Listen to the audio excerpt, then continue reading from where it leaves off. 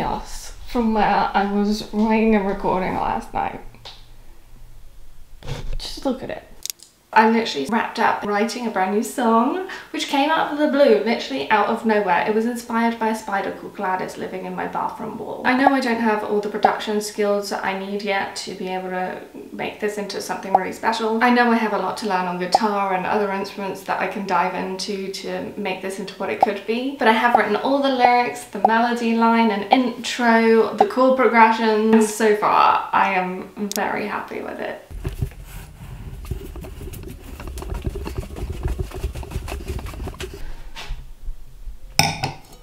Welcome to my bathroom. I'm drinking water out of a wine glass because I want to be fancy, but I also don't like having a hangover. Also because it's 9 o'clock in the morning. No judging, just a personal preference. You see that hole there? That little gap is where Gladys used to live.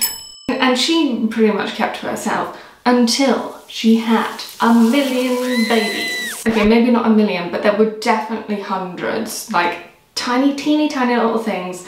Hundreds going up my wall. It got to the point where I was like, Gladys, you've overstayed your welcome. I said you could come over. I did not invite the kids. So I haven't seen her in a little while. I did encourage her to vacate the premises. But I was thinking about Gladys and her million babies before I got in the shower.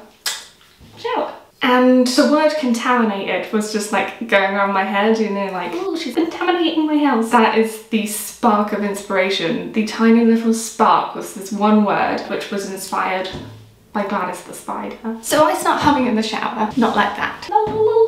Obviously with fewer clothes on. And the lyrics I wrote in the shower were, this house contaminated with memories. And then I was just off on one. This house contaminated with memories, poisoned by the debris of a broken life. And that part was the only bit that I actually wrote in the song, but I kept repeating it again and again and again so that I could remember it by the time I got out of the shower. The melody line and the lyric just came to me at the same time, and I was like, I must not forget this. And that's how the song started. So I rocketed into my bedroom and grabbed my iPhone and started typing down the lyrics so that I wouldn't forget them. I also did a little recording on my camera, but like I'm so red from being just out of the shower that I look like, what do I look like? A red crayon. Yeah, I wrote down all the lyrics and had a video recording of the melodies so that I wouldn't forget. And when I first wrote that bit, I wasn't sure whether I wanted it to be a chorus or a verse, but I thought it was good enough to be a chorus, and that's kind of what I've done with it. My hair is doing weird things today. You know when it gets like a crinkle in it from where you've had it in a hairband?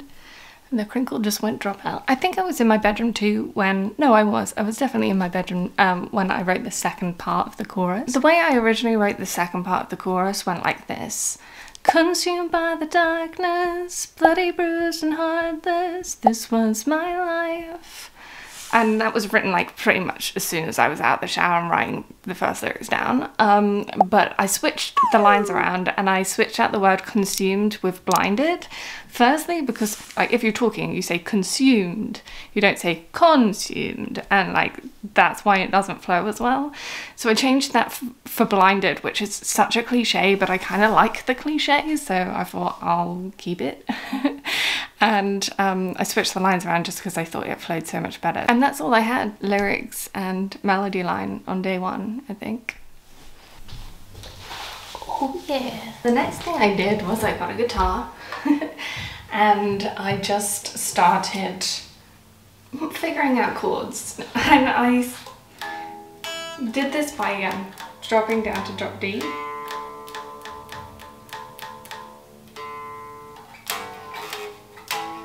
It's just so easy just to bar the top and figure stuff out really quickly for someone of my level who's, I mean, I still consider myself a beginner. I eventually came up with this. This house contaminated memories, poisoned by the debris of a broken life. This house, bloody, bruised and heartless, blinded by the darkness, this was my life. This house. And the fact that I have of like that little riff just proves to me how far I've come in terms of writing music, in terms of from the mindset of a musician as opposed to a singer. I would have never come up with that before. To me personally, it's such a big win, and I think it's a win for the music too. I think in the first day I pretty much just like played that same tune over and over and over and over again, just to lodge it in my brain for starters, and secondly because I think the more I play it, the more I think about it, the more I what do you call it, meditate on it, the more likely I am to come up with other ideas to go with it for potentially the verses. I can't actually remember whether it was the first day or the second day that I wrote the verses. I wanted it to kind of be a bit more subdued and I guess a little bit serious. This is what level we've got to now, is not actually clearing anything away, just shoving it to the side while I do something else. The first line, all I had in my head was, you know that cliche phrase, I came, I saw, I conquered? I essentially, this inspired this bit. You came, you saw, you opened up the door. Door, house, linking it in. You came, you saw, you opened up the door. The next line is, you robbed my light, drowned us in eternal night, which I just love. Like that imagery of being drowned in eternal night, it's so, it's so melodramatic, it's so me. I love that line. Of all the lines in this song, I think it's my favorite. But yeah, I'm toying with, you stole my light, you robbed my light. I've kind of gone with robbed because it's a little less cliche and I have so many other cliches in this song. So you robbed my light, drowned us in eternal night. None of this was conscious, by the way. This just felt right in the moment, but now that I pick it apart, I can see what I've done. But then I wanted to change the vocal line so that it would build, so that when you get to the chorus, it like you've already built towards it. So the melody changes here, but it's the same kind of pattern.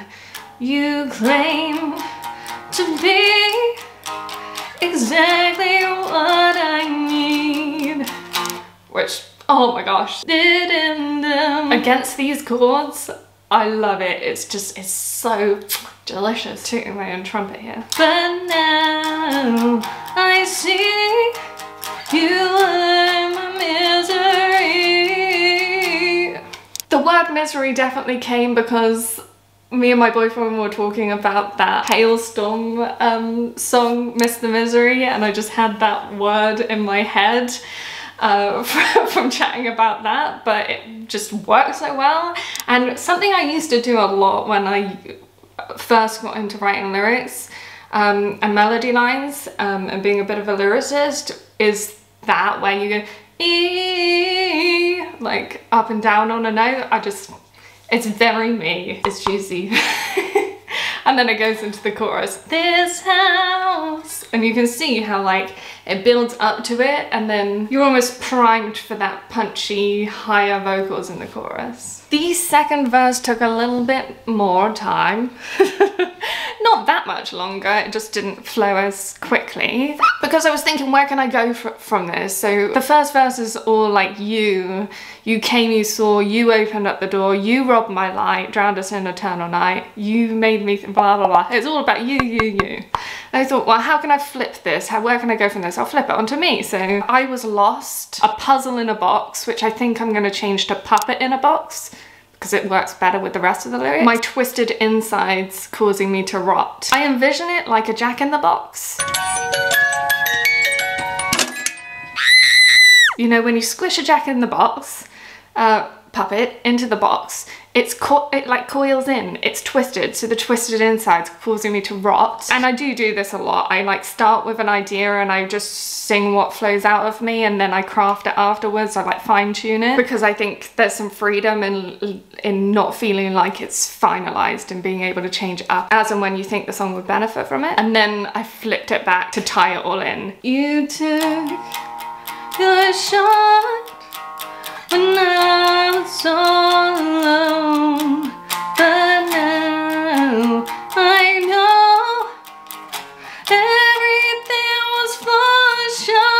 With the second verse, it kind of goes somewhere a lot more heartfelt. At the end, it goes higher. I feel like I put a lot more gumption into it because it feels like injustice at the end of those lyrics. So yeah, I love that. I also wrote, on the second day, I wrote a little intro. My inspiration behind this intro was that when I watch a rock band live, you instantly know what song it is by the intro, and often with my favourite bands, it's like a guitar intro. So I thought I'll play around with something, envisioning what it would be like if I were a big band and if I was on a big stage, and what would make me excited as a fan of a big band. Well, it would be instantly recognizing a song and being like, oh my gosh, I love this song, and then it builds up to the vocals coming in, and then by the time the vocals are in, you're like, there. That's how I envision this, because that's where I want to go with this project. At some point, it might take a long time to get there, but at some point I want to be on a big stage, and I want to have the people who have supported me recognize a song instantly and get really excited because they were there at the beginning when I was writing it. Like this song right now, one day I will play on a stage.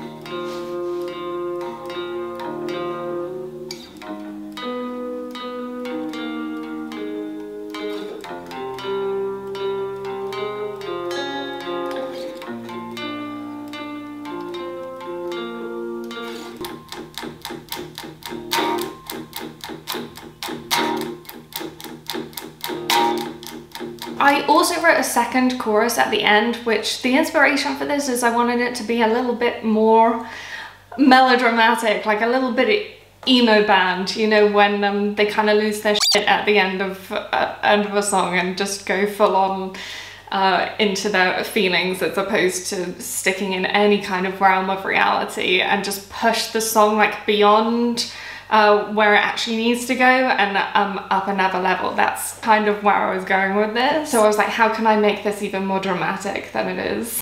This house marked me with its scars, mutilate my heart and leave me in the cold. This house asphyxiate my soul, swallowing it whole, you hurt me from the start.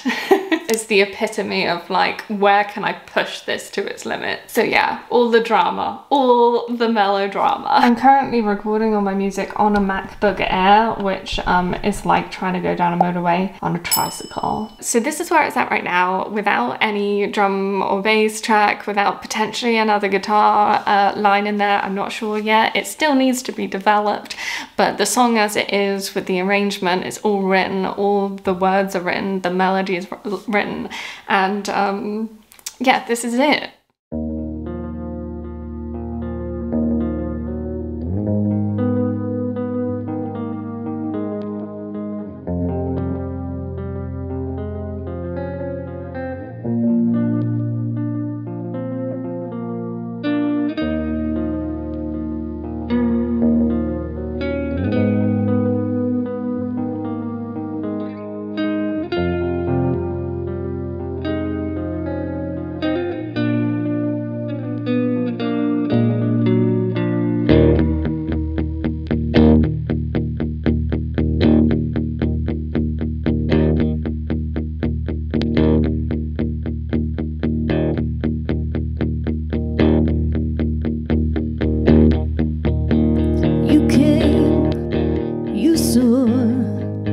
You opened up the door. You robbed my light, drowned us in eternal night. You claimed to be exactly what I need, but now I see you are my misery. This house contaminated with memories, poisoned by the debris of a broken life. This house, bloody, bruised and heartless, blinded by the darkness. This was my life. This house.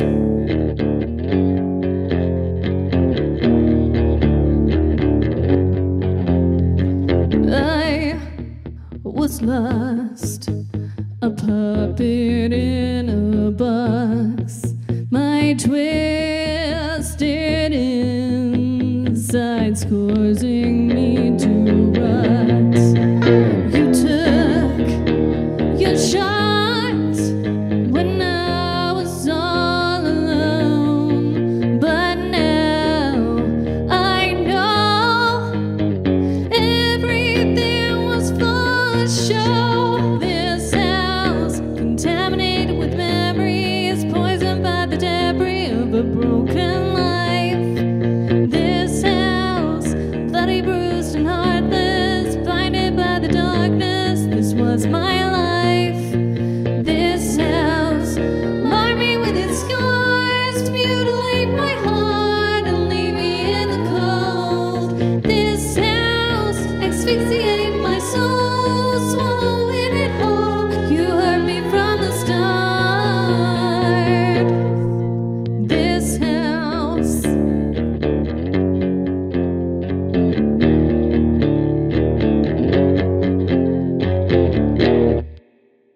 Obviously it needs a bit of work. I'm gonna let it marinate for a couple of days, couple of weeks, whatever. I'm gonna work on my skills. I'm gonna get myself to a point where I can develop this as far as I can by myself.